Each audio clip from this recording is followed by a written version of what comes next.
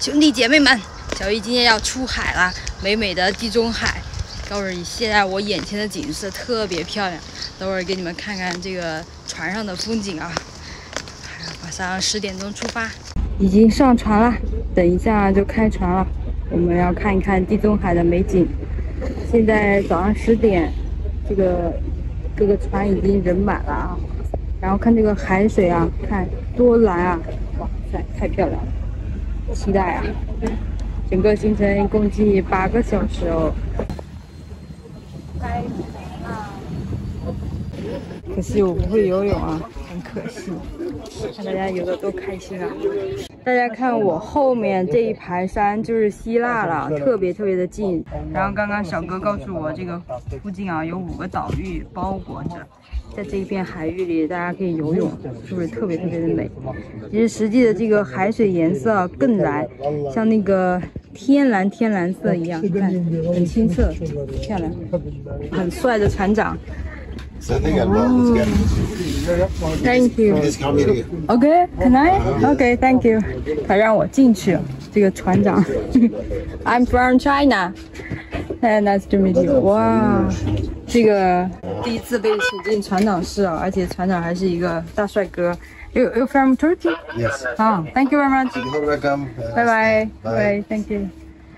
你看这片海域停了很多船啊。在这边可以一边晒太阳一边游泳，太美了，太享受了。第2次进船了，很多人直接从上面就跳下来了，你看，太开心了，好欢乐的地方，因为这里特别的蓝。这个小哥在犹豫，还在犹豫，快跳呀！扑通的跳下去。哦，终于跳下去了，这个姿势就属于花，不好评价。但是这个水啊，真的很清澈，你看，透的，就是没有鱼啊，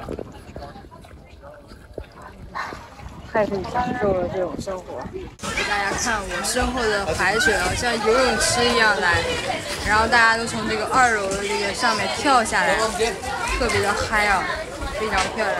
反正我没有办法，我也不会游泳，只能看着他们这样玩得很开心。中午船上是包餐的啊，是自助的，有这个鱼肉、鸡肉，还有这个豆子饭、沙拉，还有饮料喝，挺不错的啊，便宜啊，100多人民币，玩8个小时还有饭吃。现在在这个岛上面要停留1个小时，这是我们的终点站，非常漂亮的一个小岛。下船喽，沿着这个小路可以上城里面转转，1个小时停留在这边，看是不是很美啊？你看这个小湾湾有种希腊的感觉啊，那种蓝白相间的建筑特别多。你就从这个栈桥上来，下面还有一些餐厅，上面有个城堡啊，沿着这个台阶可以爬到上面那个高速城堡去，就是有点炎热啊，一路都是卖这个纪念品的。发现了一个拍照圣地啊，看前方有个美女在这个树底下拍照，拍照。看这个拍照圣地啊，很多人在这里打卡，我也在这里美美的拍了照片。上面有卖咖啡的小哥很搞笑啊，说我在帮你们打镜子啊，打光。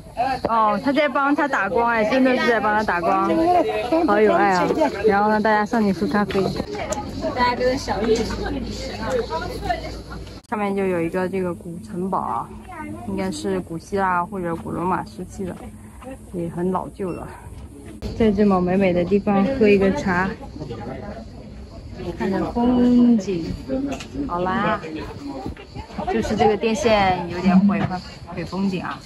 你看这个海水下面的那个马尔地夫蓝啊，现在我们已经返程了，但是还是下去游泳。对于我这种不会游泳的人，太可惜了。这个颜色要比我手机里颜色更浅一些。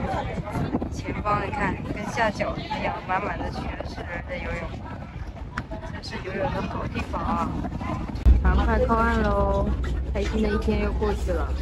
这就是3城卡什，推荐大家来。